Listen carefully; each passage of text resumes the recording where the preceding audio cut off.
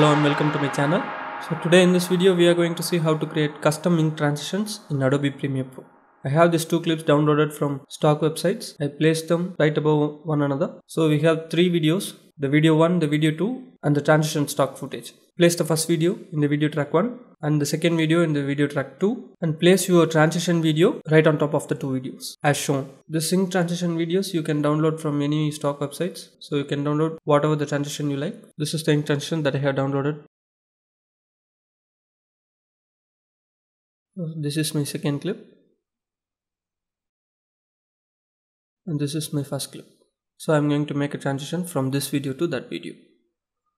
So now go to the FX panel and search for track matte key effect and apply it into the second video clip. That's the video clip in video track 2. And go to the effect controls and change the track matte to the ink transition video track. That's video track 3.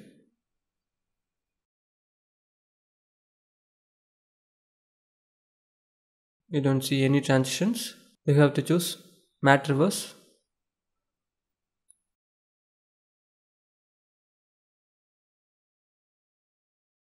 Yet we are seeing nothing because we have to change the composite using to matte luma. Yeah, that's the ink transition. That's simple. Hope you enjoy the video. Hope you learned something. Thanks for watching this video. Consider subscribing this channel. This is Raudhran signing off.